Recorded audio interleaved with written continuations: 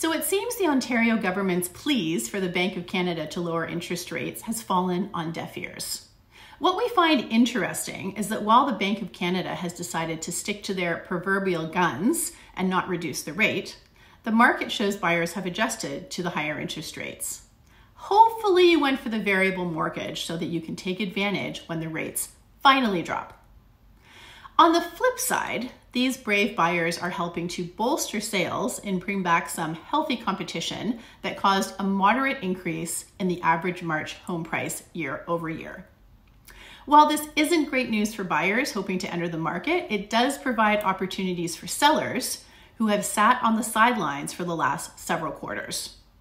So we're hoping that the fact March new listings were down 3% compared to February means maybe sellers will be more willing to step up to the plate to take advantage of that competition before the market gets too saturated.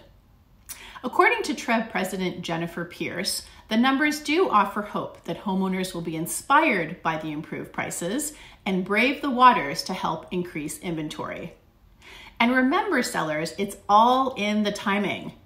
We're already at the deadline where the decision to list loomed, so deciding to sell sooner than later will help you see those higher prices while lower inventories drive buyer competition.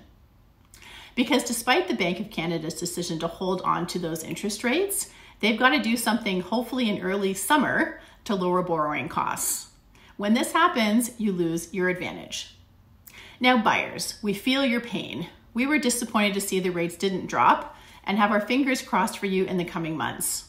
But a friendly reminder, once the rates start to drop, demand will increase for listings and prices will start to rise.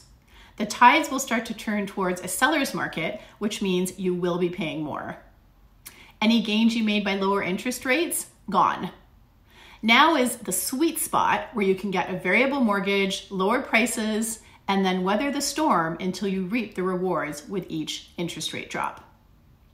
Adding to buyer hope, condo apartment sales were historically low in the fourth quarter of 2023, of course because of those darn high borrowing costs. As with the rest of the housing market, once those interest rates start dropping, many first-time buyers will feel the shift towards affordability. And again, we say grab that sweet spot now, while new condo apartment listings are up by more than 29% year over year and sales are down. Supply and demand could mean finding the perfect price thanks to more negotiating power. When combined with a variable mortgage, you could be homeowner bound. We say free yourself from ridiculous rents and give home ownership a try. Think of it. Every cent you put into your sheltering costs becomes an investment in your own asset. Still not sure what to do? We're around if you need us. Bye for now.